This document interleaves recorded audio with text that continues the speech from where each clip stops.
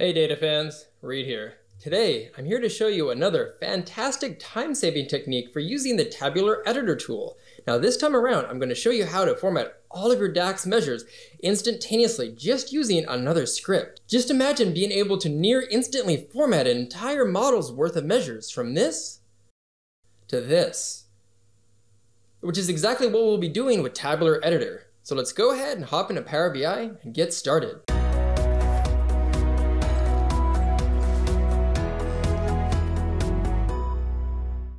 Now here's a great example of a measure that has a lot of different components in it that's not been formatted, so you basically are left with just this really long running string as the formula that really isn't particularly easy to read. And just like in my last video, I'm going to come up to the External Tools tab, I'm going to navigate over to Tabular Editor, and I'm going to go over to Advanced Scripting.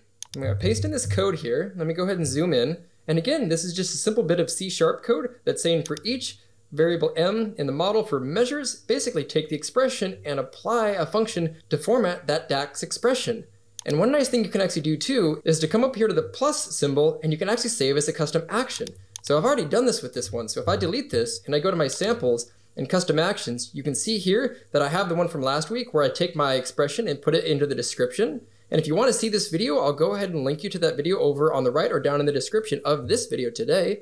And then here's the one that I'm about to use, which is Format All Measures. I click that, it takes your saved code, puts it back into here, and then we're going to hit run, and it will take a little bit to run through every measure in the model, but once it's done, you'll see all the changes. And there we go, we can see in the lower right of the Tabular Editor, it said script executed successfully with 39 model changes. And all we need to do is come up to File and click Save, go ahead and close out of Tabular Editor, and then take a look again at my DAX measure, and we can see that it's been formatted.